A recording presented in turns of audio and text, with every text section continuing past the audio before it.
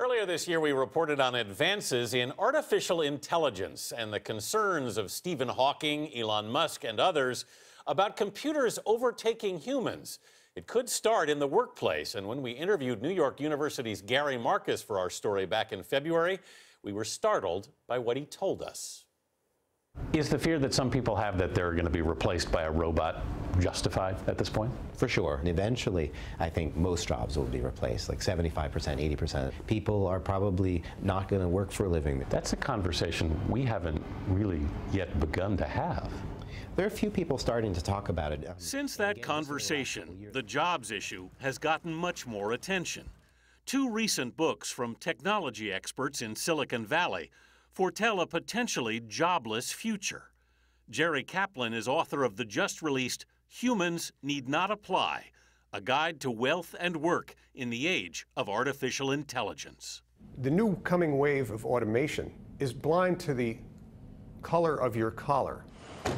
Exhibit A, taxis and truckers. Kaplan says in the next decade or two, driverless cars could put many of the more than 3 million licensed professional drivers around the country out of work. While automation long ago revolutionized the assembly line, advances in big data computing power could soon downsize the traditional white-collar workforce as well. Even what you think of as advanced professions that require a great deal of specialization and expertise, the vast majority of the work is routine.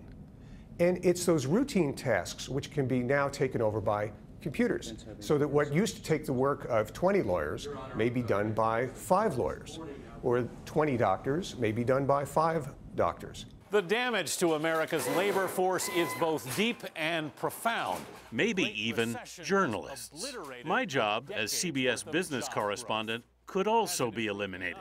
Now computers are creeping into the reporting field. At the Associated Press, approximately 4,000 corporate earnings stories like these are being written by computers. Philana Patterson is the AP's assistant business editor. How was this being done before? Oh my goodness. Well, at one time, like when I first got to the AP, we were writing as many as 1,000 earnings stories a quarter. I think everybody knows that the media industry has been contracting and we don't have as many people working in the newsroom. We eventually got that down to about 300 earnings stories a quarter. So we were offering our customers less.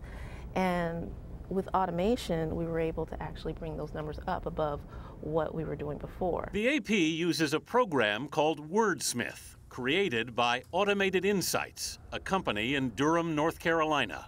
Robbie Allen is CEO. We can generate millions of stories in a matter of minutes or hours. Wordsmith takes raw data, like a player's production for Yahoo's Fantasy Football League, and turns it into weekly recap stories that sound like they were written by a human.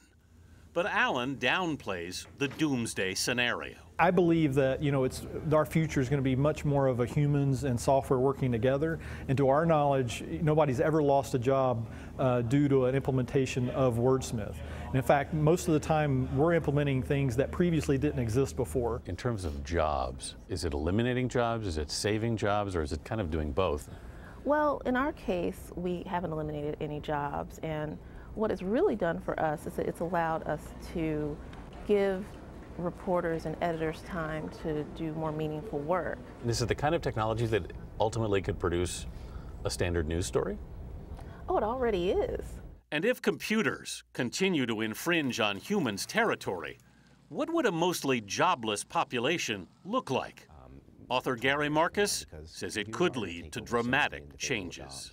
I think eventually we're going to move to a society that works on different principles, where the state supports people maybe from taxes that come from the people that own the most robots. And they're going to have a different kind of, almost like a leisure kind of life. But I think more people have come to realize that a guaranteed minimum income from the state really is the end game here. These are only theories, of course, obviously looking ahead, but it's a conversation we really need to start having about considering where we're headed. And I also want to say it's been very nice working with you. I know, I was going to say, do they have an anchor robot? I hope not.